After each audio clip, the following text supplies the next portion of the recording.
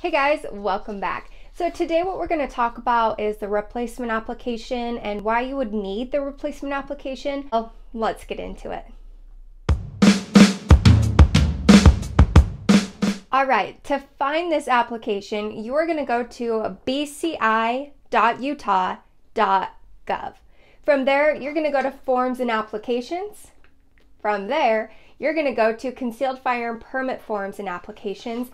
Then you're going to download. Now, this form does need to be notarized, just so you know. Once you have done that, then you can fill out the information that you need. So say you lost your concealed firearm permit. It is okay. Shit happens, right? All you have to do is go online, get this form. There is a box for permit has been lost.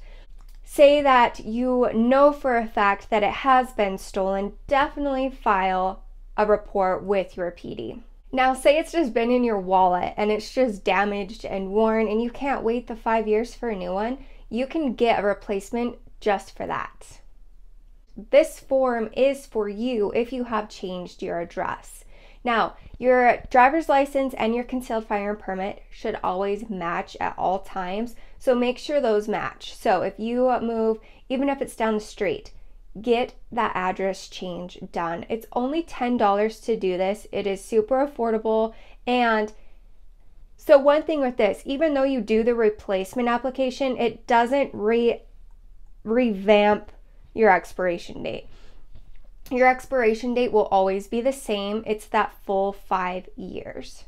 All right, name changes. If you have a name change, I don't care what it is, what type of name change that it is, you can fill out this replacement application form and get that name changed on your concealed firearm permit. So with your name change, you do have to have a valid driver's license with that current name change, and this form filled out, notarized with $10 and send it into BCI. It takes about a month for BCI to turn around and process this application for you, but there you go. So anything that changes on your concealed and you've already changed it with the DLD, so just include your driver's license with that new name with this application so they can get that filled out for you.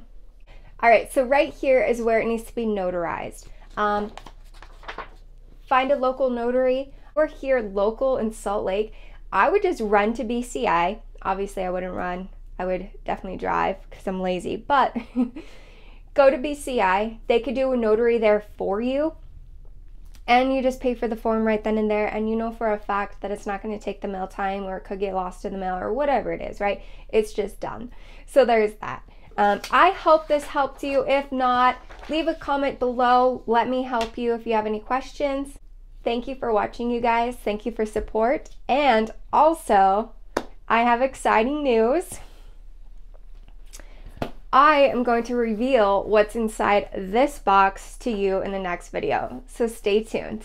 Okay guys, stay safe and I'll see you next time. Bye.